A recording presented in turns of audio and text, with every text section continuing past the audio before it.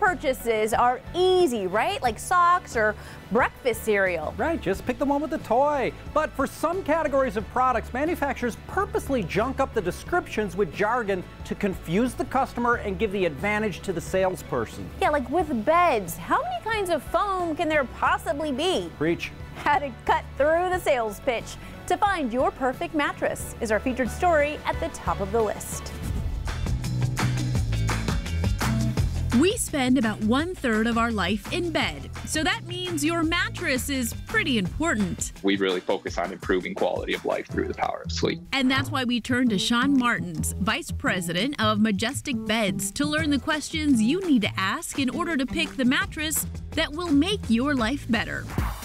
The first question to ask, what's it made of? Higher density materials are always best. There's countless studies that have been done on certain densities that properly support the spine. And Sean says that means you have to be careful buying into the bed-in-a-box trend because they're using cheaper, lower density materials. And they actually cost more for the shipping and the boxes than the actual materials themselves. And the issue that arises from it is the materials are so light when they're compressed, they'll lose up to 40% of its durability. So when you get a mattress, it's already beginning to break down.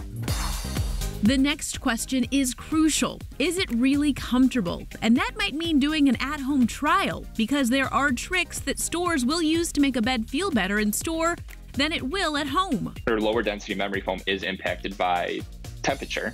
If it's a colder showroom, that foam will actually be firmer. So what stores will do is they'll put a heated blanket or a heated pad underneath that mattress to help soften up the mattress. So bring that bed home, but if it doesn't feel right within a certain period, then it's time to call it quits. If you have been on the mattress for a month and it's not working out for you, get rid of it. It's not going to get better. The next question to ask, is it supportive? Another myth is the firmer the mattress, the more support it is. It's a sales tactic that companies will use, and this is also why a lot of companies charge more for their firm mattresses, because majority of the industry, about 33% of Americans experience back pain while laying on their current mattress. Everyone's support level is different, so you have to understand your body before you can pick the best bed. Which leads us to the final question. Does it regulate your temperature? Just as firmness and support are two different things, cooling and temperature regulating are two different things, but are often intertwined with each other.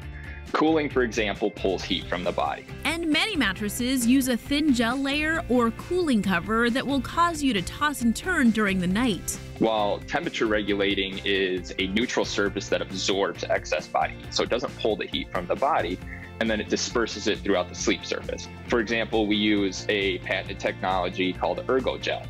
It's been used in studies to show it absorbs up to 17 degrees more excess body heat than foam and will work all night long because it's a neutral surface. Don't be afraid to ask the hard questions and figure out what mattress is a match for you, helping you hit the hay at the top of the list.